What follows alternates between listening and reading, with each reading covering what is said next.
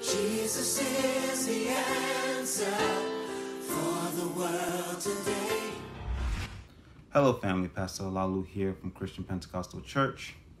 We'll continue our series on the armor of God and our daily devotionals.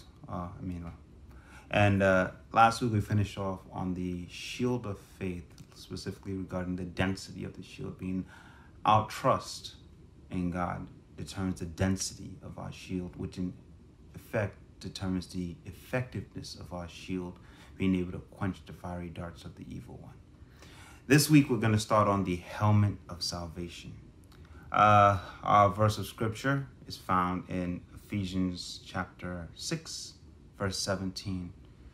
Plain and simply, it says, "And take the helmet of salvation."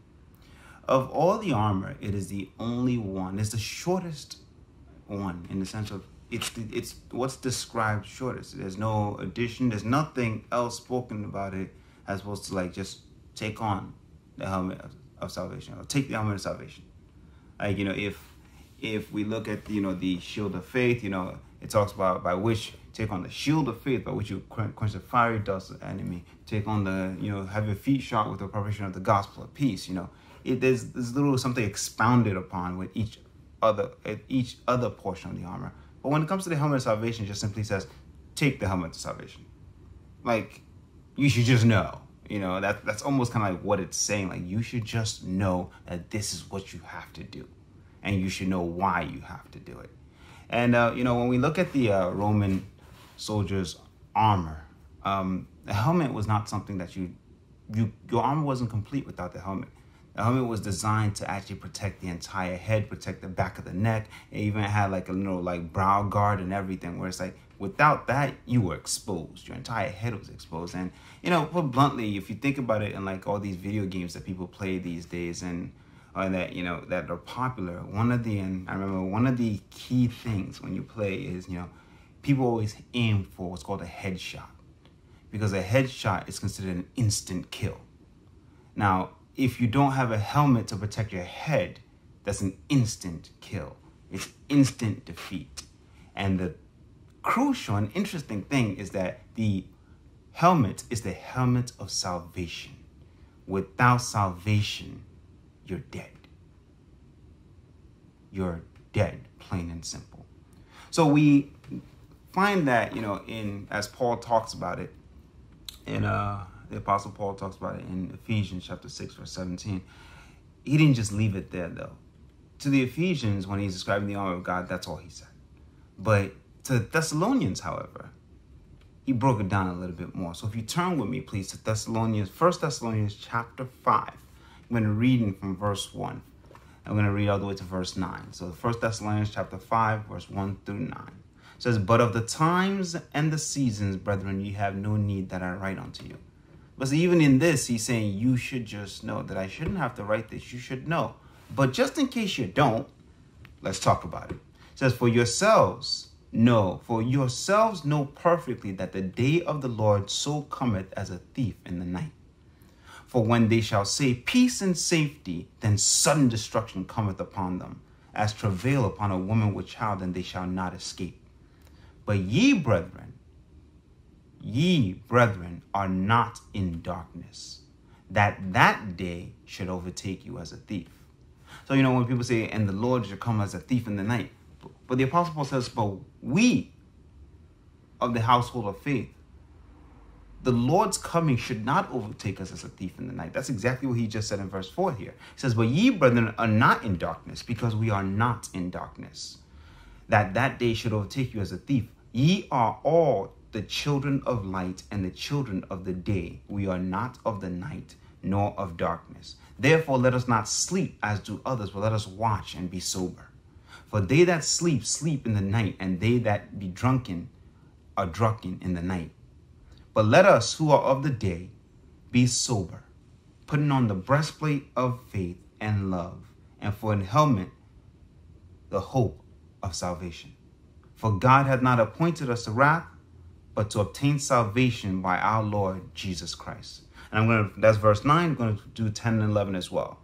It says, who died for us, that whether we wake or sleep, we should live together with him. Wherefore, comfort yourselves together and edify one another, even as also ye do. The Apostle Paul tells us to take on the helmet of salvation as part of the armor of God. What is the helmet of salvation? What is salvation? Okay, if we say the helmet protects our head. Without it, headshot, we're gone. But the helmet protects our head. What needs to be protected? It says the hope of salvation. Salvation, what is that? It is the gift of God. We know that. We can't earn it. Nothing you can do can earn salvation. Salvation is the fact that while we were yet sinners, Christ died for us. While we were yet enemies with God, Christ came and paid the ransom for us to be saved. He paid the penalty of all our iniquities, of all our sins, of all our ridiculousness, of all our disobedience to God. He paid that penalty. And he says, here, I'm giving you this free gift. It's free to you.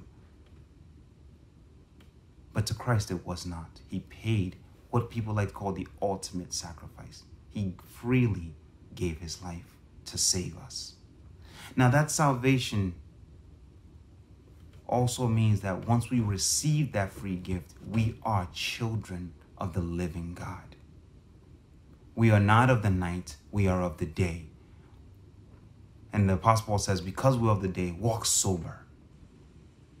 Walk sober, in seriousness, watchful, understanding the seasons that we're in, knowing full well that the enemy's on the prowl, that he's on the attack, and guard your head with that salvation.